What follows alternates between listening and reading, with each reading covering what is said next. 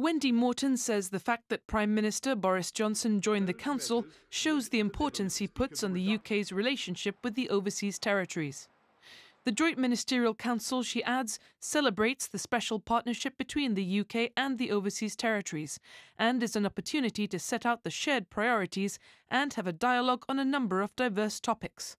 The Minister says the UK government remains committed to the partnerships formed and to working so that the communities flourish as modern, prosperous and strong democracies. The UK government, she says, takes its responsibilities towards the overseas territories extremely seriously, whether that means defending them from threats, providing aid for essential services, helping them preserve their natural environment, or supporting them in times of crisis, as with COVID-19. She adds that right now we face huge global challenges, but that we face them together. Wendy Morton congratulates the government and the people of Gibraltar on their handling of the pandemic so far.